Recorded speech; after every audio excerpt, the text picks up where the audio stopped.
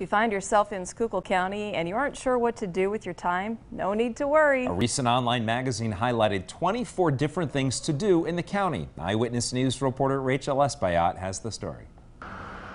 For those who say there's nothing to do in Skook County, a story in the online magazine PAHomepage.com confirms those people are mistaken. As a teenager and when I was younger, I really thought, oh, there's nothing to do here, I can't wait to get out. But now, I'm starting to appreciate its value. The article titled 24 Best Things to Do in Skook County, PA in 24 Hours breaks down a day in the Skook with something different to do each hour.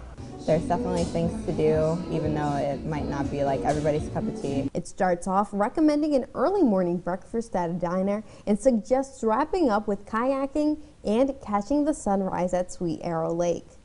The story caught Abby Weaver's eye because her coffee shop, Pressed Coffee and Books, is on the list. There were a lot in Pottsville, which is obviously where we are. There are a lot outside of Pottsville too. It was cool because it kind of gave you an overall places you could drive, outdoor places. You won't see sunflowers out at this time of year, but the online article encourages taking pictures at Second Mountain sunflower fields when they are in season. I was shocked. Yeah.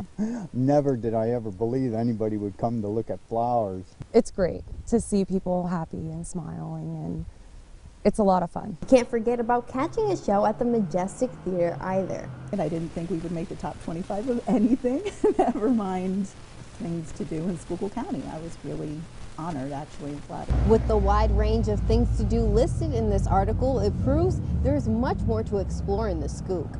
In Skook County, Rachel Espayat, Eyewitness News.